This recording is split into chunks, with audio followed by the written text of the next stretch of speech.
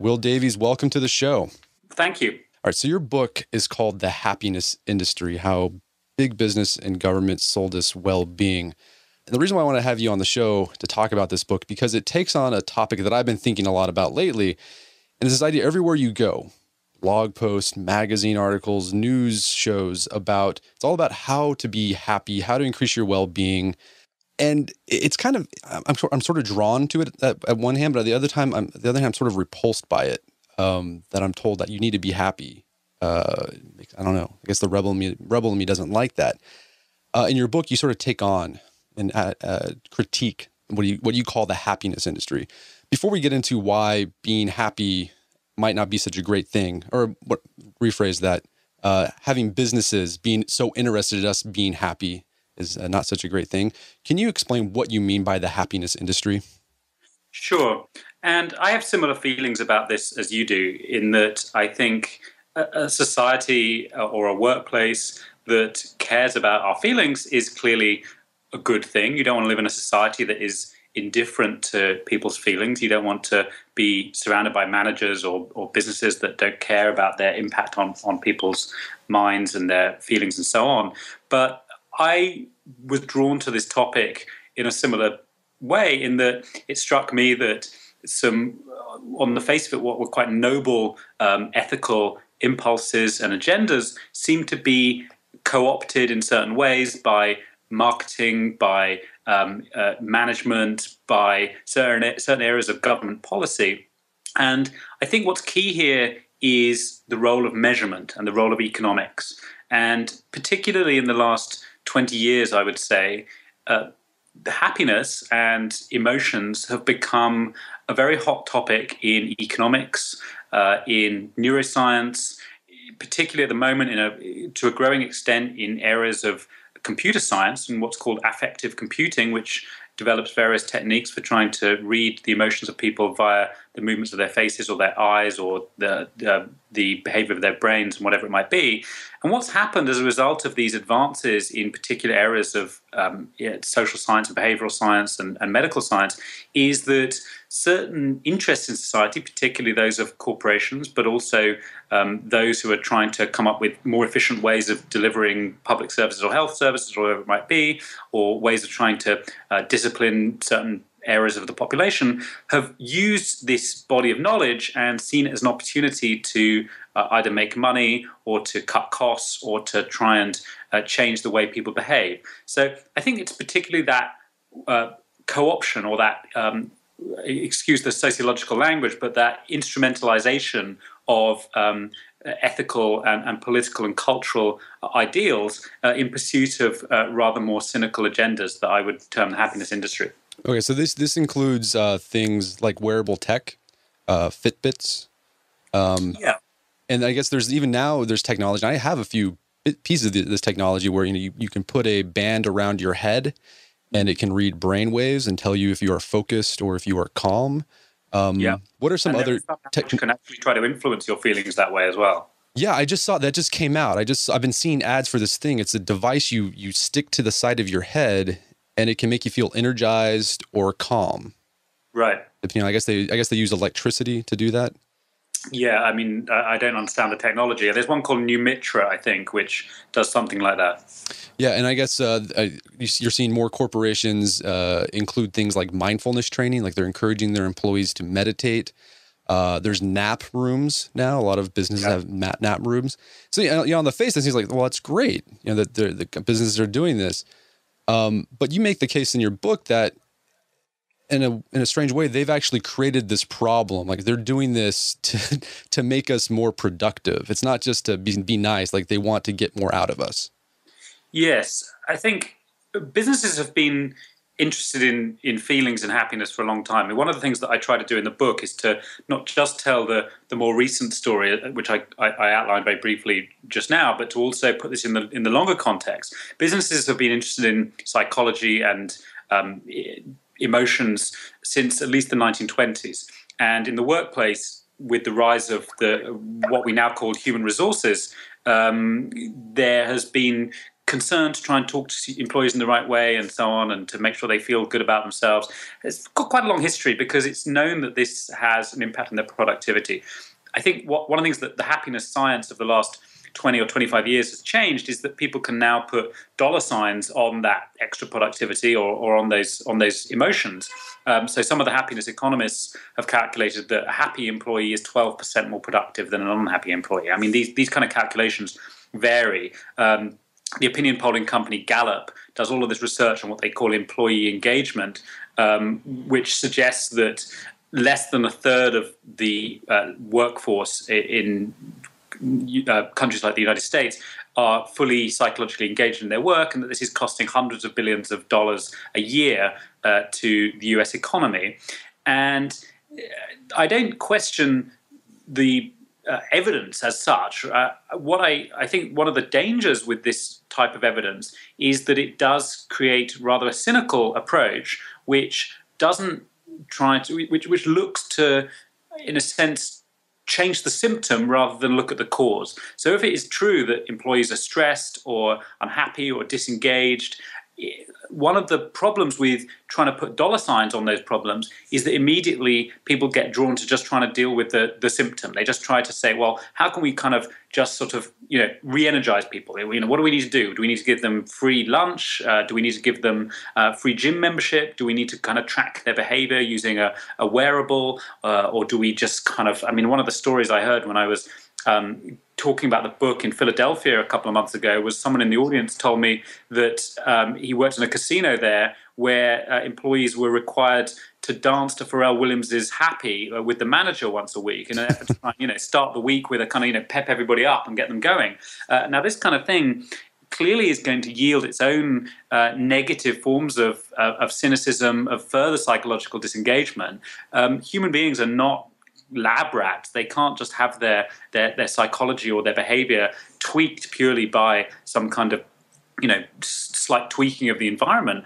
I think that the question of how to produce fulfilling work is a serious one, but that also requires businesses and managers to engage in some rather more complicated questions about the extent to which people are able to kind of fit work around the rest of their lives, or the extent to which people can have genuine time off, or the extent to which people have a say in how they go about their work. The sorts of areas where a lot of this happiness science is being put to work are in areas like call centers, which are quite stressful, high surveillance environments where labor turnover is incredibly high because it's not enjoyable work, and the managers turn to the happiness science to try and find out how they can deal with these problems, simply to try and sort of change the symptom, change the way in which people's emotions are churning around in the workplace, rather than to actually question the nature of the work itself.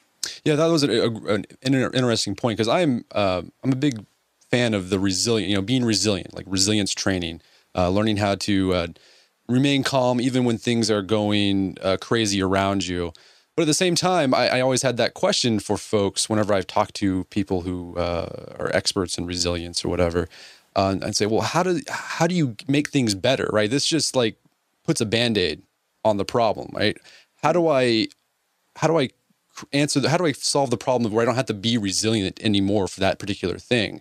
And I feel like the whole idea of just being mindful and being resilient, it sort of puts the question of how to solve these problems to the side and just deal with it. We can't solve it. It's too big. Just be resilient. You'll be okay. Yeah. I think these types of responses, particularly amongst public policymakers, these types of responses arise partly as a result of the powerlessness of policymakers more generally, and that it's harder to tackle stress, tackle insecurity, the sources of anxiety and depression, which it's clear from certain areas of social science, areas such as social epidemiology and these kinds of research areas, that things like depression and anxiety are triggered by things in the environment to a large extent. Of course, they also have neurological and biological dimensions to them, but they don't just arise out of nowhere, and it's no coincidence that they are much higher the rates are much higher in societies such as the United States or in Britain than they are in, for instance, in lots of Northern European nations. And I think that in a way, the resort to saying, well, in that case, we need to somehow teach individuals to be more resilient or more mindful, or to look after their mental health better, is partly a symptom of political powerlessness in a way to actually challenge some of the forces for insecurity, inequality, high levels of materialism and competitiveness, which are known to correlate closely to levels of things like depression. And I mean, you see this in the school system. I mean, in Britain, where I live, there's a great movement to try and teach more techniques such as happiness and resilience and so on in school, and to introduce mindfulness into classrooms and so on. But if you look elsewhere in the education system, the teachers suffer terrible levels of stress because they're all constantly being monitored and audited by the government. Pupils are all suffering terrible levels of anxiety and stress because they're constantly tested the whole time. They never have any time off from between testing. You know, as soon as they come back from the summer holidays, there's a test within a couple of weeks. So you have all of these kind of stress factors, but no one questions the stress factors. All they do is say, well, in that case, we need to have more resilience training to make sure that individuals can cope with this kind of thing. But I think that at a certain point, you can't just allow mental health problems to get worse and worse, particularly amongst children and young people, without beginning to also question some of the cultural and institutional factors that trigger that. So you mentioned just a little bit ago that this desire of businesses, governments to be concerned about the well-being, the mental well-being of their employees or their citizens isn't new, and it goes way back. And you make the case that the seeds of all this techno-mindful utopia that we have today were sown by the founder of utilitarianism, Jeremy Bentham. For our listeners who aren't familiar with utilitarianism, can you explain what that is, and how is it that utilitarianism led to, Fitbits and mood trackers and things like that? Yeah, so obviously there's a lot in between, but yeah. Jeremy Bentham was an English philosopher, but he was actually a lawyer originally who was born in the late 18th century. He worked between the late 18th century and he died, I think, in the 1830s. And he was a product of the Enlightenment, and he looked at things like the law and looked at politics and looked at the activities of the government, also looked at the French revolutionaries and the American revolutionaries. And he thought all of it, across whether it was conservatives or radicals, that they were all distracted and deluded by abstract philosophical ideas like justice, or theological ideas like the divine right of kings, or revolutionaries talking about like innate human rights and this sort of thing, people like Thomas Paine. And he thought that it was all basically nonsense. And he thought that the only way to put politics and law on scientific foundations was to learn from what was going on in the natural sciences at the same time, in chemistry and physics and elsewhere, which he thought looked rational and coherent in a way that what was going on in the political realm and philosophy and law was kind of fueled by this nonsensical use of language.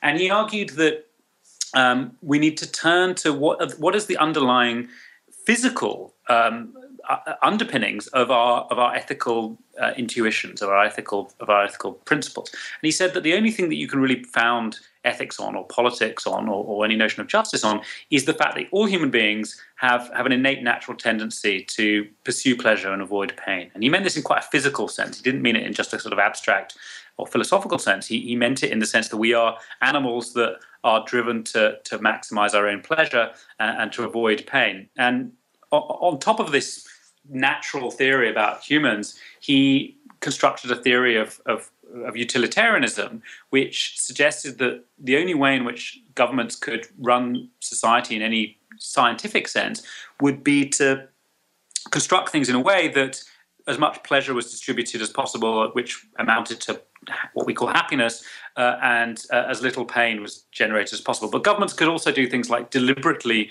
intervene with forms of pain that is punishment, to change the way people behave, so that you would, you think of something like a speed camera or something. You want people to slow down in their car, so you create certain sort of carefully calculated interventions to try and change the way people behave by the threat of some kind of punishment. So he thought that you could have a science of politics, and he thought that that it was this natural sense that we are basically driven by our pleasures and our pains, that he thought could be the foundations of that politics.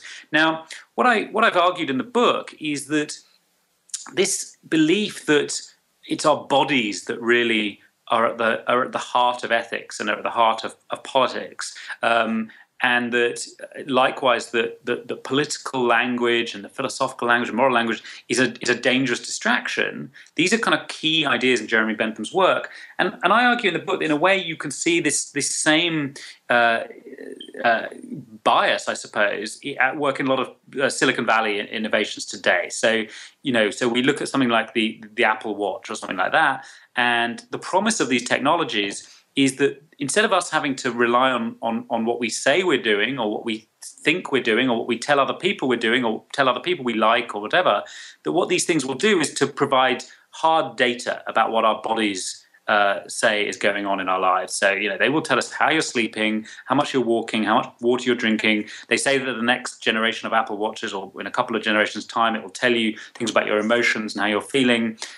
You can do forms of data mining on people's text messages or their Twitter use to analyze what they're feeling in terms of what's called sentiment analysis.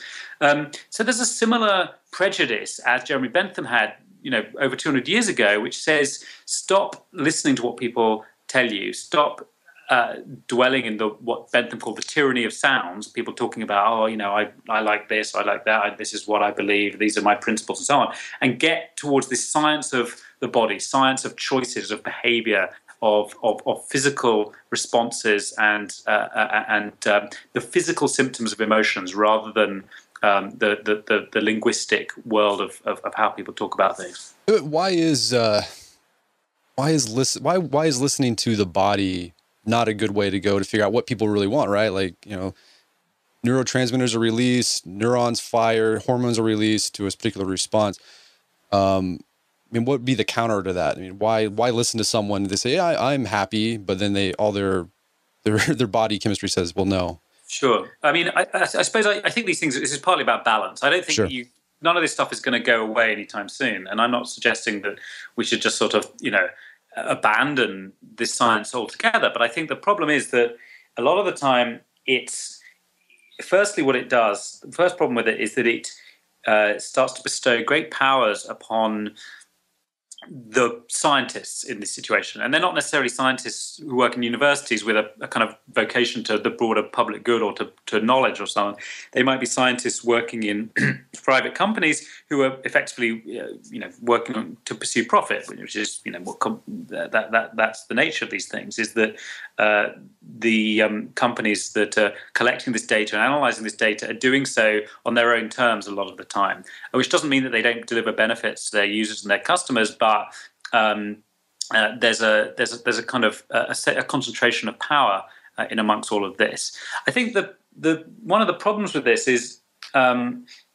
with the way happiness science is going at the moment, is that as companies, as technology developers, as scientists get more and more confident that they can actually see the symptoms of emotions, or they can actually witness the emotion itself almost, whether that be via a neuroscan or whether it be via various facial scanning technologies and so on, is what happens to our own accounts of what's going on? Do they still matter? If, for instance, it's possible to monitor how an entire audience is reacting to a concert or something, which it now is. This is now done. One of the examples in the book I give is at a literary festival in Britain a couple of years ago.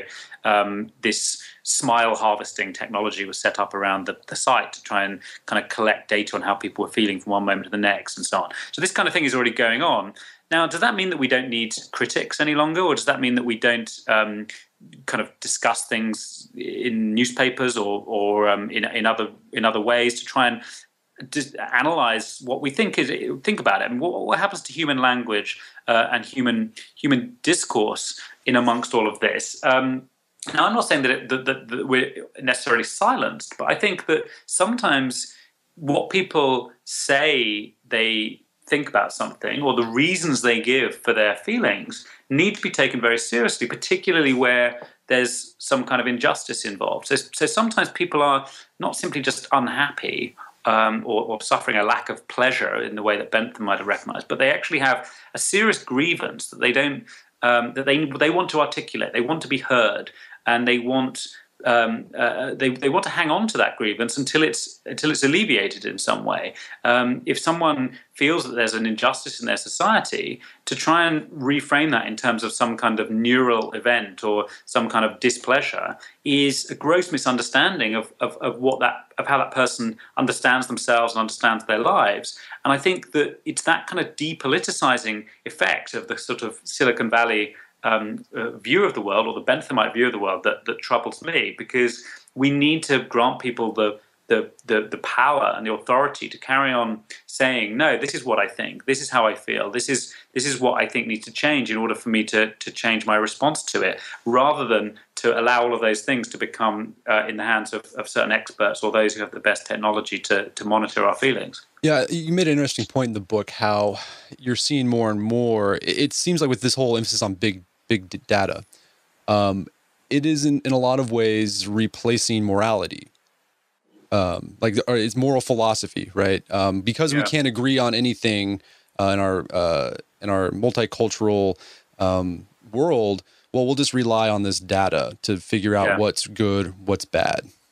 Yeah, and this is something which, in a way, that's also what Jeremy Bentham was effectively kind of hoping for. I mean, obviously, in the late 18th century, that was a hell of a long way off at the time, but over the course of the 20th century, the tools and the methodologies developed in psychology and in the behavioral sciences to realize, or at least kind of start to push towards that kind of ideal.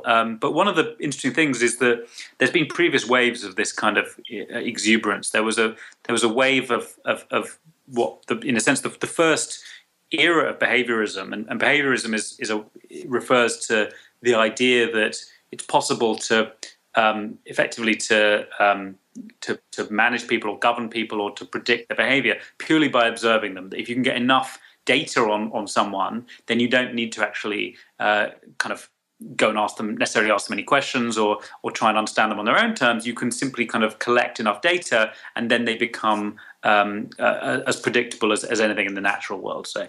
And there was the first wave of behaviorism, and I talk about this a bit in the book, was really between around about the time of the First World War and the 1930s, where you had a whole various psychologists. You had the world's first management consultant, Frederick Taylor, and huge excitement in the advertising industry that it was going to be possible to really get to the bottom of why people buy what they buy, and that you wouldn't actually have to even give people, make the products any good. You could just sort of kind of manipulate people purely by getting the science right. Now, of course, this is nonsense, and it kind of started to fall apart over the course of the 1930s, and actually what replaced it, or what sort of started to usurp it, was rather more sensitive, more socially conscious things like, there were things like the rise of opinion polling, and not long after that, things like focus groups, things which actually tried to sort of understand, get inside people's worlds a little bit more. But then you had another wave of it in the 60s, with people like B.F. Skinner and famously Robert McNamara thought that the Vietnam War could be won purely through the application of statistics and behavioral principles. And then we're getting another wave now with big data. And all of this, in a way, it's this sort of recurring utopia, recurring idealism, starts with Bentham, keeps recurring, that the way to live, we can get around thorny dilemmas about how we should live our lives, or how we should run our businesses, or how we should sell our products, whatever it might be, purely by consulting the data. And I mean, if you read some of the big data the more hysterical big data stuff at the moment. I mean, this is what people are saying, is they're saying, the managers of the future won't have to know the first thing about running a business. All they'll have to understand is how to feed questions into kind of, data analytics. And all you need is going to have data scientists, and that all the answers will just come out of that. Well, I mean, the first problem with that is employees aren't going to be very happy working in companies where those running the companies effectively view them in this kind of like lab rats. It matters to people whether or not their voices are heard or not. It matters to people whether their autonomy or their humanity really is respected. And situations where people are kind of reduced to data points don't tend to be very happy ones in the long run. So there's I think something kind of self-defeating about some of this stuff. Yeah. And another thing that troubles me about this whole happiness industry, and you talk about this in the book as well, is that there seems to be an encroachment of the market on aspects of our lives that you wouldn't think would have a dollar sign next to it. Mm-hmm. So relationships, your friendships, your marriage, even spirituality, these businesses and these researchers are trying to find ways to optimize that, but not optimize it just for because you want to have better friendship, but because better friendship can make you happier, which will in turn make you a more productive employee. Yeah. I mean, again, it's important to try and disentangle the good intentions from some of the negative applications here, and I think that's always the problem in this area. Sure. Is that there's always this kind of entanglement of good intentions and some rather more cynical uses. In terms of the intentions, well, in a way, a lot of the happiness science begins by trying to properly value non-market goods. So actually, one of the things that happiness scientists have been saying since the 1960s is actually, we've got to stop putting dollar signs on everything. We've got to recognize that actually what matters to people is things like spending time with their family, having some nice public spaces, having green spaces, having having time to do things other than just try and make more and more money. This is actually what a lot of the research in the happiness science suggests. I think ultimately a lot of what positive psychology says to people is also in line with that. It says, stop just comparing yourself to everyone else. Stop trying to focus on yourself. Try to notice other people and notice the world around you and think about other people. And who can be against all of that? I think that the problem is that once you start to measure things and you start to quantify happiness, then of course it can also be put to other uses, and there will always be those who look to some of that research to try and think about, well, in that case we need to build in an analysis of things like social relationships and non-market goods into our sales strategy or into our employee relations strategy or this sort of thing. And I think that where you take a more self-centered or a slightly more cutthroat approach to some of that research, for instance, there's all this research showing that if your friends are unhappy, you're more likely to be unhappy. It's called emotional contagion. It was partly what Facebook were trying to test when they did their emotional contagion study, which was published last year, where they were manipulating people's news feeds to see if they could spread kind of emotions across different social networks. But ultimately, if you were, purely focused on yourself and on your career or your entrepreneurial ventures, well, you might read lots of this literature and think, well, I've got to basically start cutting certain people out of my life because they're spreading bad vibes, and I've got to do that in order to be happier because there's research showing that being happier is going to make me work harder and sleep better and make more money. And so I think there are, not all of it, but there are areas of this agenda which are lend themselves to quite an egotistical, highly competitive ethos. where effectively it's not it's a kind of almost a hoarding of happiness, as it can often be, and a hoarding of money, whereas that is often entangled with these rather more kind of altruistic and generous approaches, many of which are manifest in things like positive psychology. But there's some good and some bad. Yeah, you're right. I mean, you see that a lot amongst like personal development blogs. There's tons of them, tons of books about that. And they offer these great bits of advice, like hang out with your friends. You need to get outside more. You need to exercise. You need to meditate, drink water. And it's always, and it always ends like, so you can like make more money. Yeah. And I don't know, there's a part of me that I guess I'm a romantic. And I like to have something like a greater good, like and I don't want it just to be about money, but it seems like that's what it's all about now. Yeah. I also think data, I mean, there's something very pernicious about data at the moment. Everything's quantified and everything is data. And I don't doubt that it's true, for instance, that spending time near foliage is good for you. I mean, this is what happiness scientists have shown. People do studies. There are studies showing that the color green has a positive effect on our brains, and this is why it's good to be near trees and we should be outside and all this sort of stuff. But I think it removes part of the pleasure of going for a walk in a forest if you've got all of that in the back of your mind. Like and it certainly removes the pleasure if you're going for that walk in the forest in order to somehow kind of make some investment in your brain or your body. And imagine if you were going for a nice walk with someone else in that situation, and you discovered that they were only there because they'd read that it was going to somehow make them more productive the next day or something like that. I think you'd feel pretty disappointed. Yeah, and I also think the emphasis on happiness it forces us to we miss out on like the whole human experience. Like there are benefits to sometimes feeling angry. There are benefits to sometimes feeling in a low mood and depressed. But happiness, like, well, no, don't do that. That is bad. You should not feel that way. But I think. Yeah, go ahead.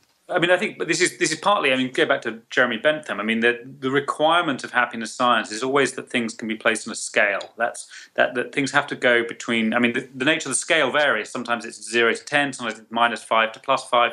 But it has to.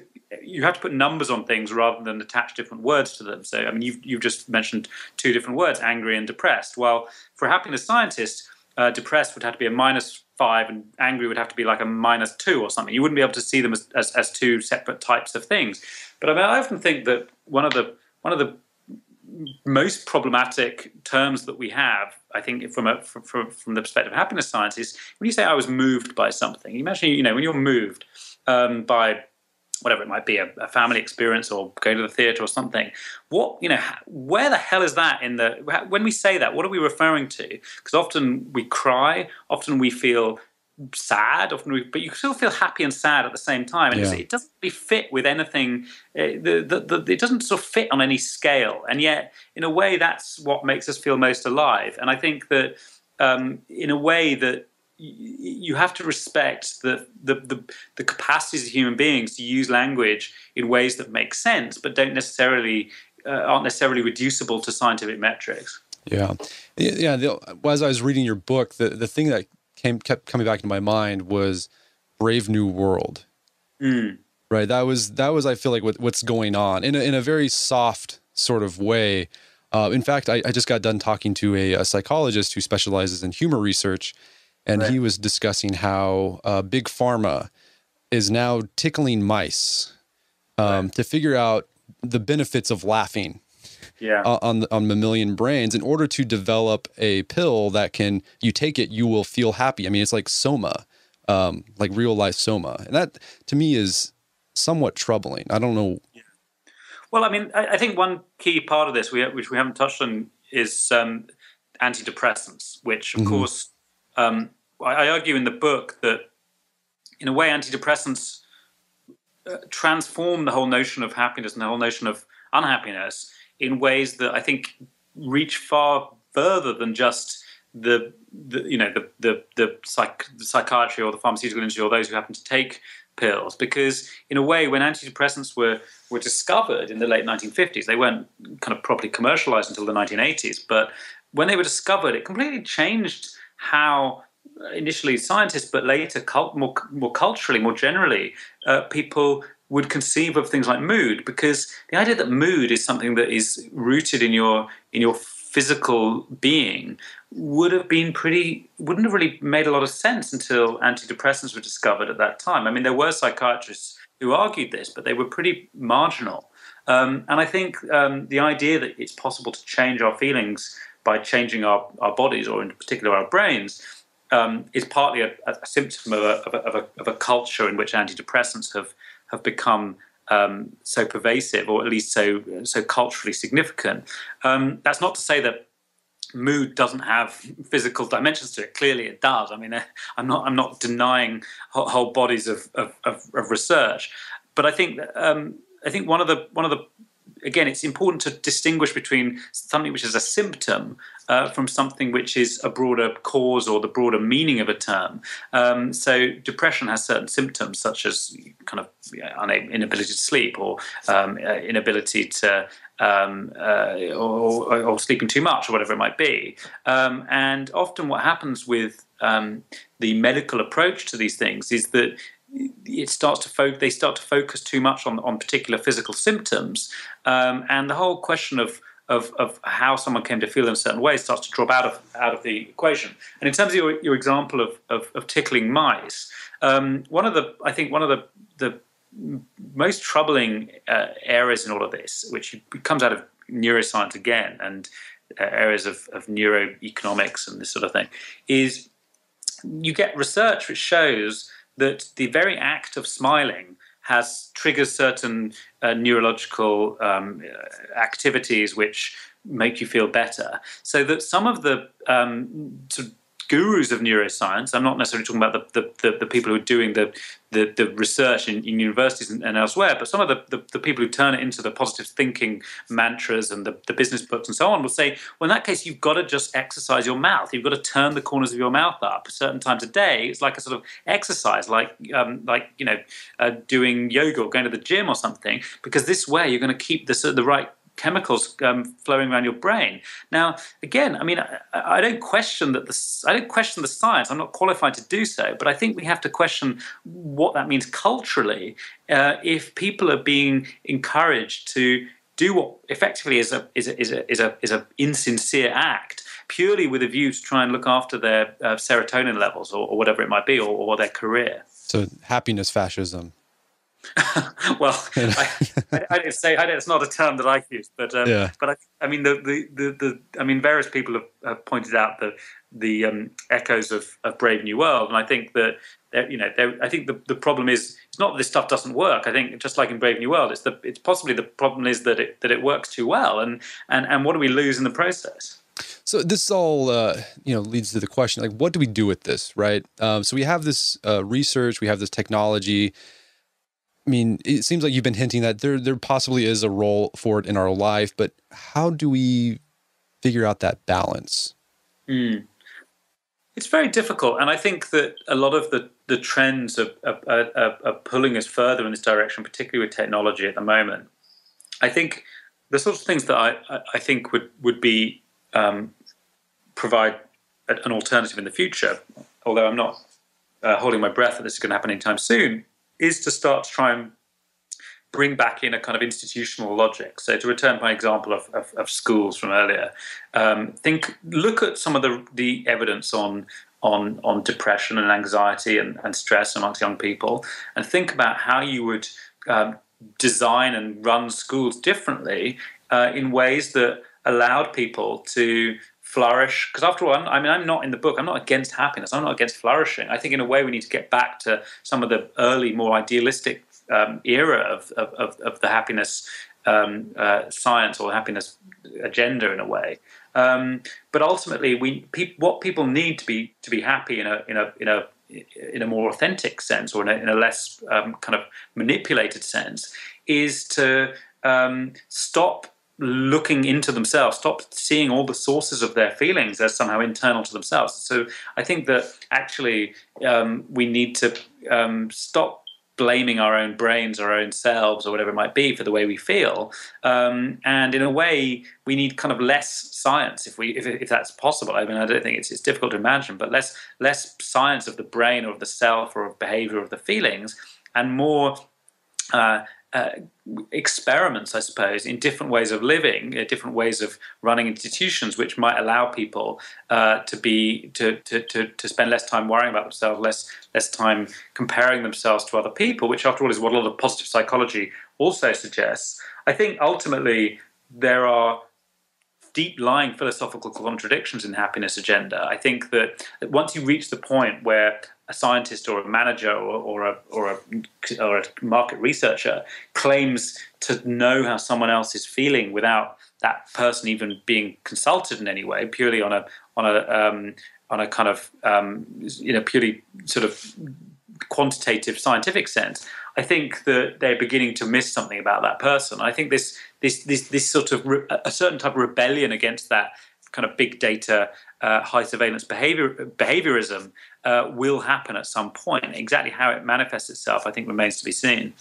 Interesting. Well, Will Davies, where can people learn more about your work? Well, I have a blog at potlatch.org.uk. I am on Twitter at Davis_Will, and you can read my book, The Happiness Industry. All right, Will Davies, thank you so much for your time. It's been a pleasure. Great. Thank you very much. My guest today was William Davies. He's the author of the book, The Happiness Industry, How the Government and Big Business Sold Us Well-Being, and you can find that on Amazon.com and bookstores everywhere.